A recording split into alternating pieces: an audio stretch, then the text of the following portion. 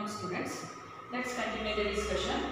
The next problem is find the value of x for which x into I cap plus j cap plus k cap is one of the unit vector. So first the vector A is denoted by x half I cap plus j cap plus k cap.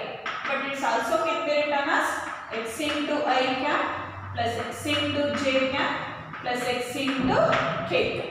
So then the magnitude of that vector is square root of x square plus y square plus z square. But x square is nothing but x square. Y square is also x square plus z square is x square. X square plus x square plus x square is 3x square. 3 times of x square. So it's also can be written as root 3 of x. Square root of x square is nothing but x. Root 3 of x. But if it is given as find the value of x for it, the vector is a unit vector. So it means magnitude of A is nothing but 1. Therefore, x is equal to 1 divided by root 3. But you consider the modulus is always nothing but positive. But the values of x is nothing but either positive or it will be negative. So therefore, it also can be mentioned with the plus or minus. The value of x is equal to either plus 1 by root 3 or minus 1 by root 3. Next one. Let vector A, vector B, vector C be the 3 vectors such that magnitude of A is equal to 3, magnitude of B is equal to 4 and magnitude of C is equal to 5. And each one of them being perpendicular to sum of other two. So first we'll observe the condition. Each one of them being perpendicular to sum of other two. So now first we consider what are the conditions for the two vectors are perpendicular to each other. What are the scalar product or in the vector product? What are the conditions of the any two vectors are perpendicular to each other? In scalar, dot product of the two vector will be 0. Such vectors are perpendicular to each other. So by using that condition, A and B are perpendicular to each other means A dot B is equal to 0. So similarly, if one of them being perpendicular to sum of other two means A is perpendicular to B and C. That is one of the possibility. Its another possibility is B is perpendicular to C plus A. And the third possibility is C is perpendicular to A and B. A plus B. So therefore, these are the some different conditions. A is perpendicular to B plus C is one of possibility. B is perpendicular to C plus A is another possibility. And the third possibility is C is perpendicular to A plus B. It's a conclusion of the given statement. Each one of them being perpendicular to some of other two. So these are also can be written as means if A and B are perpendicular to each other, then the dot product is nothing but 0. Similarly, A is perpendicular to B plus C means A dot B plus C equal to 0. Similarly, B dot C plus A equal to 0. C dot A plus B equal to 0. Then the distribution is also can be written as A dot B plus A dot C equal to 0. B dot C plus B dot A equal to 0. And the third condition C dot A plus C dot B equal to 0. Then sum of all these conditions.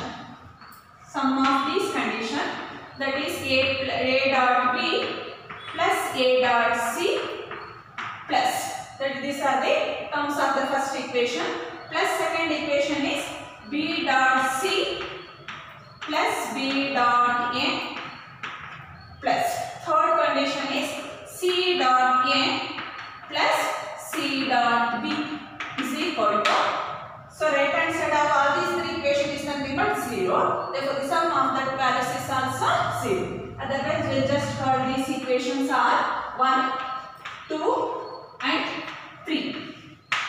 Sum of equation 1, 2 and 3. It's nothing but a plus a dot b plus a dot c plus b dot c plus b dot a plus c dot a c dot b equal to 0. So after that, a dot b and b dot a both will be same because scalar multiplication is commutative. Then a dot b plus b dot a is also can be written as two terms of a dot b.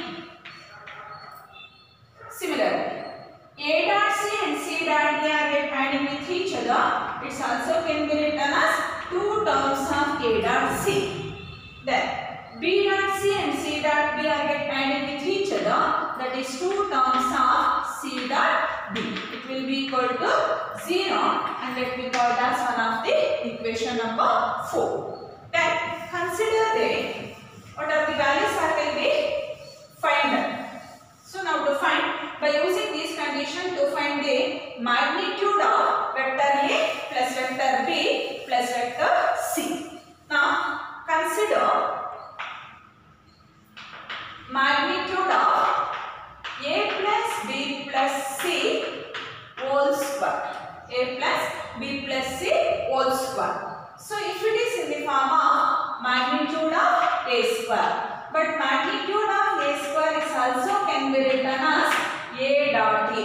A dot A is nothing but magnitude of A whole square. By using that condition, magnitude of A plus B whole square is also can be written as A plus B plus C dot A plus B plus C. Then these two are get distributed by using in the dot product. That is first into first is nothing but A dot A. First into second is nothing but A dot B. First into third is A dot C. Similarly, B dot A plus B dot B plus B dot C. Now come to the third value, C dot A plus C dot B plus C dot C.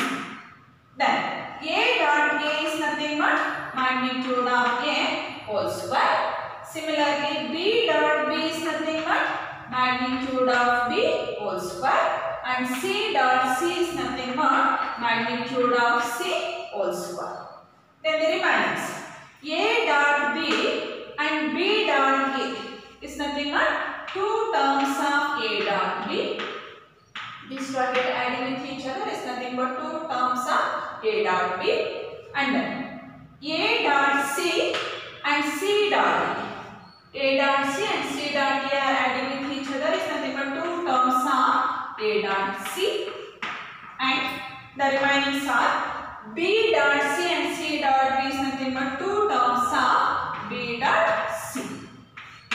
So if these functions are taken as in the one group, by using in the fourth equation, then the values is nothing but 0. So by using in equation 4, such a values is nothing but 0. And the remaining values are magnitude of A square plus magnitude of B square plus magnitude of C square. But if the values are will be given, magnitude of A is nothing but 3, B is nothing but 4 and C is nothing but 5, then we get substitute. A square is nothing but 3 square is 9, B square is nothing but 4 square is 16 plus C square is nothing but 5 square. 5 square is 25. So get added. 9 plus 16 is 25. 25 plus 25 is 50. So therefore, magnitude of A plus B plus C whole square is equal to 50. Therefore, magnitude of A plus B plus C is nothing but root 50. So that is the value for magnitude of A plus B plus C. If vector A equals I plus J plus K, B equals 2I minus J plus 3K, and C equals I minus 2j plus k. Find a unit vector parallel to the vector 2a minus b plus 3c. So first what are the different formula for find a unit vector? So first condition is the unit vector A which is passing through along the line. Unit vector along in the direction of vector A. So along in the direction of vector A is also called as parallel vectors. It's one of the unit vector which is parallel to another one of the lines or along with the line. Both are will be same condition and it's defined by. So it depends on the vector A. A cap is defined by vector A divided by the magnitude. The second possibility is one of the unit vector which is perpendicular to both vector A and vector B. If one of the unit vector which is perpendicular to both vector A and vector B is defined by n cap is equal to A cross B divided by magnitude of A cross B. These are the different kinds of unit vector with the different condition. First condition which is parallel or on the line, so which moves on the same line. Otherwise which is parallel to one of the line can be defined by vector A by magnitude of A. Second condition is unit vector which is perpendicular to both vector A and vector B is defined on the cross product. So by using the given condition, unit vector which is parallel to the given vector. So which is parallel is by using the formula from the first condition. So one of the vector which is parallel to vector A means vector A divided by magnitude of A. But in place of A is nothing but 2 into A minus B plus 3c. Therefore, one of the unit vector n cap can be defined by 2 into vector A minus vector B plus 3 into vector C divided by their magnitude. What are represented in the numerator?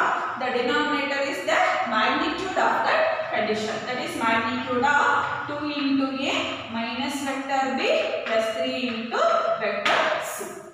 So therefore, first we consider 2 into vector A minus vector B plus 3 into vector C. Find the solutions of that condition. Now 2 into vector A means what are the components of A? 1 comma 1 comma 1 minus vector B. Components of B is 2 comma minus 1 comma 3 plus 3 into C. 3 into components of C 1 comma minus 2 comma 1. So let's simplify. 2 comma 2 minus 2 comma minus 1 comma 3 plus 3 of 3 comma minus 6 comma 3. Let's simplify. 2 minus 2 is 0. 0 plus 3 is 3. 2 minus of minus 1 is plus 1. 2 plus 1 is 3. 3 minus 6 is minus 3. Third value. 2 minus 3 is minus 1. Minus 1 plus 3 is 2. These are the component of 2A minus B plus 3C. After that you can find the magnitude. 2A minus B plus 3C with the magnitude. That is square root of 3 square is 9 minus 3 whole square is 9 plus 2 square is 4. So 9 plus 9 is 18. 18 plus 4 is 22. That is square root of 22. Therefore, then by using the formula for n cap. So n cap is equal to 2 into A minus B plus 3C divided by the magnitude. Therefore, n cap is equal to, what are the components of that vector? 2A minus B plus 3C is nothing but 3 comma minus 3 comma 2. But these are also represented in the form of vector 3 into I cap minus 3 into J cap plus 2 into K cap divided by their magnitude is nothing but square root of 22. That is the solution of n cap. So one of the unit vector which is parallel to vector 2A minus B plus 3C. Similarly, next one is show A of 1 comma minus 2 comma minus 8, B of 5 comma 0 comma minus 2, and C of 11 comma 3 comma 7 are collinear. And also find the ratios of the point B which divides A and C. So first we will draw the figure. A, B, C are the points on the collinear. First we will prove that these are represented or having in the same line. Now first we will find the direction of the line, directed line AB. So AB is defined by OB minus OA. OB minus OA. What are the components of OB? 5 comma 0 comma minus 2 minus components of OA 1 comma minus 2 comma minus 8. Let's subtract. 5 minus 1 is 4. 0 minus half minus 2 is plus 2. Minus 2 plus 8. Minus into minus is plus 8. Minus 2 plus 8 is 6. So then we will find their magnitude. Magnitude of AB is equal to 4 square is 16 plus 2 square is 4 plus 6 square is 36. Let's simplify. Either adding or then common factor. And it's possible to 4 as a common factor. 4 4s are plus 1s are plus 9s are. That is square root of 4 is nothing but 2. 4 plus 1 plus 9 is nothing but root 14. So magnitude of AB is nothing but 2 into square root of 14. Similarly, next directed line is BC. AB, after the next line is considered BC. So BC is defined by OC minus OB. Position vector of terminal point C minus position vector of initial point B. Now, OC are defined by 11 comma 3 comma 7 minus OB is 5 comma 0 comma minus 2. Let's subtract it. 11 minus 5 is 6. 3 minus 0 is 3. 7 minus half minus 2. 7 plus 2 is 9. Then the magnitude. Magnitude of BC is equal to square root of 6 square is 36 plus 3 square is 9 plus 9 square is 81. Again 9 as a common factor.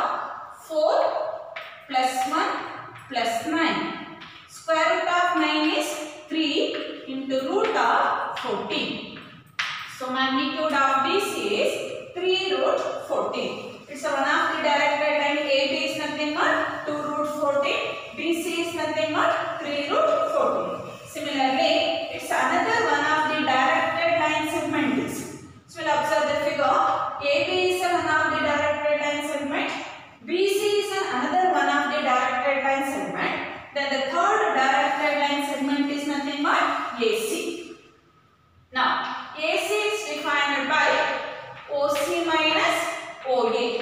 Position vector of the point C minus position vector of the point A. So components of C are 11 comma 3 comma 7 minus OA is 1 comma minus 2 comma minus 8.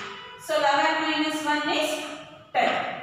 3 minus half minus 2 plus 2. 3 plus 2 is 5. 7 minus half minus 8. Minus into minus is plus 8. 8 plus 7 is 15. These are the components of vector AC. So after that, the magnitude is. Magnitude of AC is square root of 10, 5, 15. Square root of 10 is nothing but 100 plus square root of 5 square is 25 plus 15 square is 225. After that, 25 as a common factor. So out of 25 as a common factor, remaining is 4 plus 1 plus 9. So that is 5 root 14. So we will observe the magnitude of the 3 directed line segment. One of them is 5 root 14.